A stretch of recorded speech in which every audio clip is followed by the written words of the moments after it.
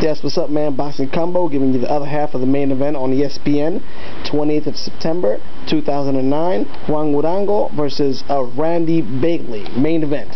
Juan Urango, 21-2, 116 KOs versus Randy Bailey, 35-6 and 35 KOs. Very good fight, very entertaining fight. Randy Bailey was very dominant during the fight, even though Juan Urango was the aggressor.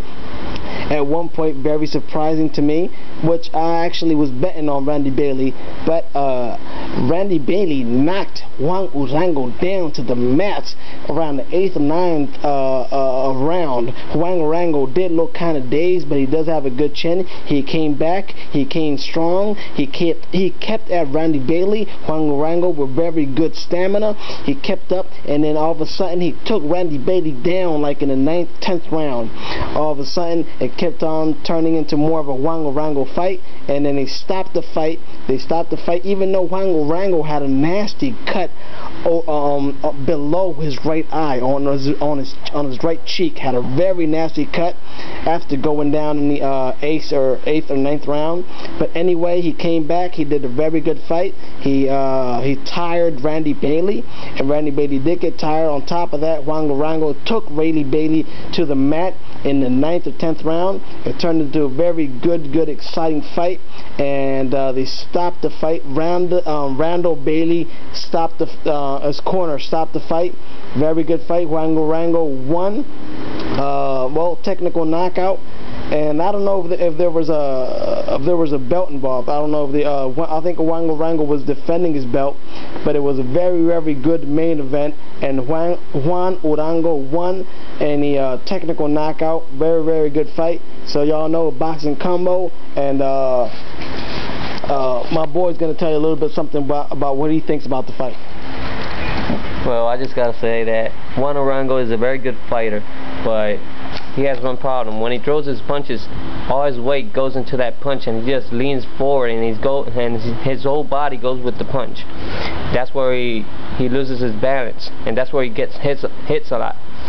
So, and he has an awkward stance.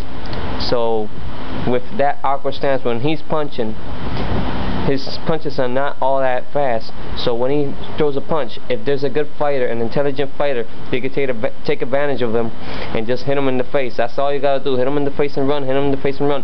Bailey was doing that during the fight, but then he got tired and he couldn't run anymore. So he tried another technique. He tried to stand in front of him and try to take the shots. Yeah. But the thing is, he underestimated Urango's hit.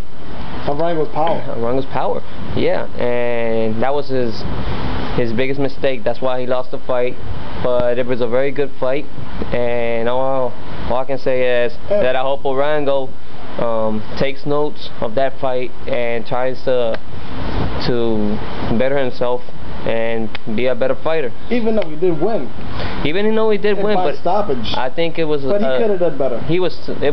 For me, for Urango, it was a sloppy fight because he got knocked down. And I always compare Juan Urango to a Ninja Turtle, because his back is like a turtle shell, and then his head is stuck into his body like a turtle, and he's never really looking upwards. So we can say he's a Latin Ninja Turtle. Yeah, he's a Latin Ninja Turtle. Boxing Combo, my tube is too big, coming at you, and that's our quick info. Peace out, baby. Boxing fan, much respect. Y'all know, we catch you on the next one, man.